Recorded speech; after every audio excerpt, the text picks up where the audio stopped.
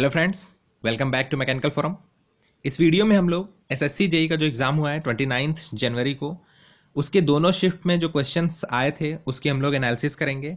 लेकिन एनालिसिस पे जाने से पहले मैं कुछ आप लोगों के साथ शेयर करना चाहता हूं कि जो हम लोग के अपकमिंग वीडियोज़ होंगे वो किस पे बेस होंगे। तो एक वीडियो में तो आप लोग को कट ऑफ के बारे में हम लोग प्रिडिक्ट करेंगे कि क्या पॉसिबल कट ऑफ हो सकता है एसएससी जेई के लिए, और जो उसके बाद जो वीडियोस आएंगे उसमें आप लोग के लिए कुछ न्यूज़ रहेगी, कुछ इंपॉर्टेंट न्यूज़ रहेगी एसएससी जेई मेन से रिलेटेड, और डीएमआरसी जेई का जो अभी रिक्रूटमेंट आया है हाल ही में उससे रिलेटेड कुछ न्यूज़ है आप लोगों के लिए। तो आप लोग जरूर देखिएगा और बने रहिएगा हमारे चैनल के साथ। तो कट ऑफ प्रिडिक्शन के बारे में मैं आप लोग को बता देता हूं कि हम लोग कट ऑफ कैसे प्रिडिक्ट करेंगे। बहुत से चैनल ऐसे हैं जो ऑलरेडी कट ऑफ निकाल चुके हैं, अभी एग्ज़ाम खत्म भी नहीं हुआ था उससे पहले ही कई चैनल्स ने कट ऑफ निकाल दिया है, और कई वेबसाइट भी ऐसी हैं जो कट ऑफ बता रहे हैं, प्रिडिक्ट कर रहे हैं। लेकिन आई थिंक जो एग्ज़ाम है वो लास्ट में थोड़ा टफ हो गया है, लास्ट के कुछ बैचेस जो हैं वो टफ थे, तो ये उतना इजी नहीं था। हो सकता है कट ऑफ थोड़ा कम हो जाए क्योंकि लास्ट के सेट टफ आए थे। तो इसके लिए हम लोग क्या कर रहे हैं, हम लोग आपका फीडबैक लेंगे, आपका रिस्पॉन्स लेंगे और उसके बेसिस पे कट ऑफ को प्रिडिक्ट करेंगे, ठीक है। तो आप लोग कैसे अपना फीडबैक देंगे, हम लोग का जो कम्युनिटी टैब है उसमें हम लोग एक क्वेश्चन पोस्ट करेंगे जिसके 4 ऑप्शन होंगे। तो आप लोगों को क्या लगता है कि आपके कितने मार्क्स आ सकते हैं आउट ऑफ 200 एसएससी जेई में, वो ऑप्शन आप लोग को सेलेक्ट करना है, ठीक है। कितने मार्क्स आप लोग के आ सकते हैं, कितने क्वेश्चन आपने अटेम्प्ट किया है वो नहीं सेलेक्ट करना है, ठीक है।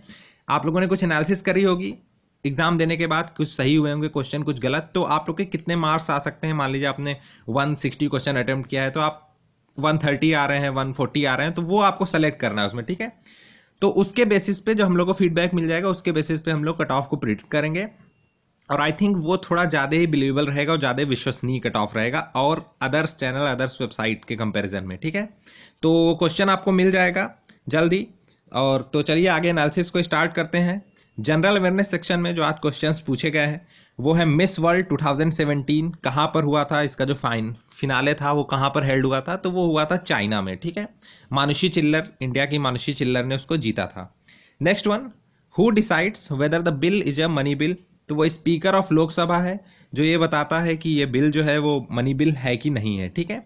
जोग फॉल और गेरोसप्पा फॉल को और भी किस नाम से जाना जाता है, आई थिंक यही क्वेश्चन था, तो महात्मा गांधी उसका आंसर होगा।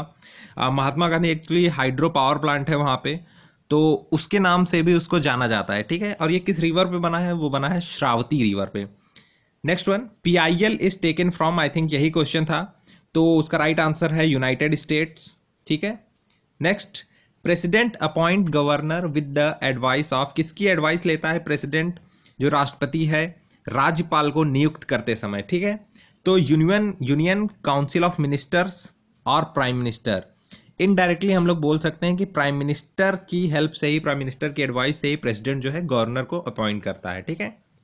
सोप कंटेन, एक क्वेश्चन था सोप से रिलेटेड था, तो मैं सोप का फॉर्मूला आपको बता देता हूँ। सोप का फॉर्मूला एक्चुअली होता है C17H35 COONA, और सोडियम स्टेरेट, सोडियम स्टेरेट भी इसको बोला जाता है, ठीक है। एग्जैक्ट क्वेश्चन नहीं पता है इसलिए मैंने यहाँ फॉर्मूला लिख दिया कि आप लोग को एक आइडिया लगे in further exams. Next question, which team has one maiden Ranji title, तो विदर्भा है इसका राइट आंसर। विदर्भा ने सबसे इस बार जीता है, ये विदर्भा का पहला रणजी टाइटल है, ठीक है।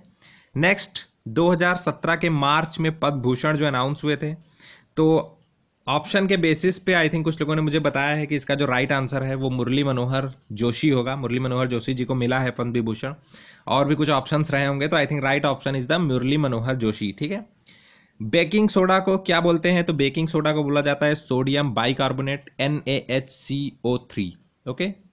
Next, India's bridge connect Mizoram with which country, actually एक प्लान चल रहा है उसके अकॉर्डिंग ये क्वेश्चन था, आई थिंक ये ऐसा ही कुछ क्वेश्चन था, तो ये होगा बांग्लादेश इसका आंसर।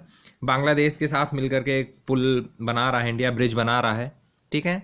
फाउंडर ऑफ आत्मीय सभा, नेक्स्ट क्वेश्चन, राजा राम मोहन राय, कौन है फाउंडर ऑफ आत्मीय सभा, तो जो राइट आंसर है वो है राजा राम मोहन रॉय, ठीक है। नेक्स्ट वन, बिम्स्टेक की मीटिंग इस बार कहाँ हुई थी अगस्त में, अगस्त 2017 में, तो वो हुई थी काठमांडू नेपाल। काठमांडू नेपाल की कैपिटल है, तो वहाँ पर बिम्स्टेक की मीटिंग हेल्ड हुई थी अगस्त 2017 में। Next one, south Asian badminton title, ऐसा कुछ क्वेश्चन था, तो आई थिंक इसका राइट आंसर जो है वो है इंडिया ने किसको बीट किया, तो इंडिया ने नेपाल को बीट किया था इसमें, ठीक है, फाइनल में। Next one, film festival of India से रिलेटेड कोई क्वेश्चन था, वो क्लियर नहीं हो पाया है।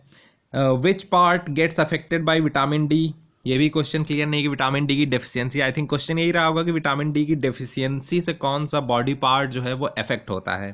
ठीक है, क्वेश्चन क्लियर नहीं था इसलिए मैंने इसका आंसर भी नहीं लिखा।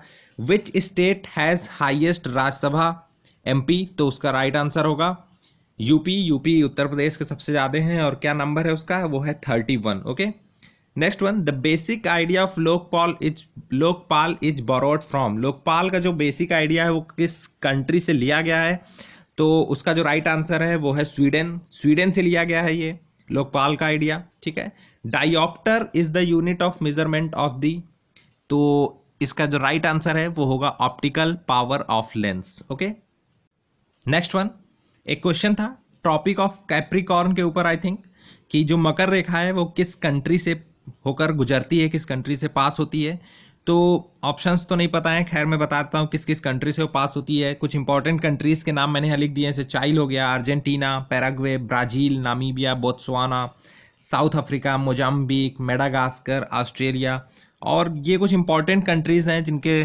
थ्रू हो, जिनसे पास होती है ट्रॉपिक ऑफ कैप्रिकॉर्न यानी कि मकर रेखा। देखिए मकर रेखा एक्चुअली क्या होती है कि ये मैंने फोटो भी यहाँ एक लगा रखी है कि ये मान लीजिए आपकी इक्वेटर हो गई, तो मकर रेखा उससे 23.4 डिग्री साउथ में होती है, यानी कि जो ट्रॉपिक ऑफ कैप्रिकॉर्न है वो 23.4 डिग्री साउथ में होती है।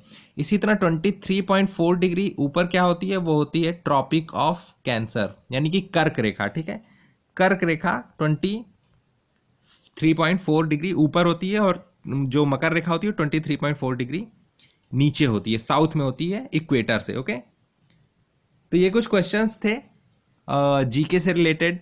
तो जीके का ओवरऑल अगर रिव्यू हम लोग करते हैं तो वो मॉडरेट से टफ हो गया आपका, ऐसा मुझे स्टूडेंट्स का फीडबैक आ रहा है, और रीजनिंग तो मॉडरेट लेवल की आ रही है, उतनी टफ नहीं आ रही है इस बार, थोड़ी लेंदी हो जा रही कभी कभी, लेकिन ईजी रह रही, फिर भी ईजी टू मॉडरेट हम लोग एक बोल सकते हैं। ठीक है, और अगर टेक्निकल सेक्शन की बात करें मैकेनिकल इंजीनियरिंग की, तो सेंट्रीफ्यूगल और टरबाइन से रिलेटेड क्वेश्चन, जो कि मैं ऑलरेडी आप लोग को कई बार बता चुका हूँ, पिछले कई एनालिसिस में मैंने आपको बताया कि सेंट्रीफ्यूगल पंप और टरबाइन से रिलेटेड क्वेश्चन आप लोग पढ़ के जाइए।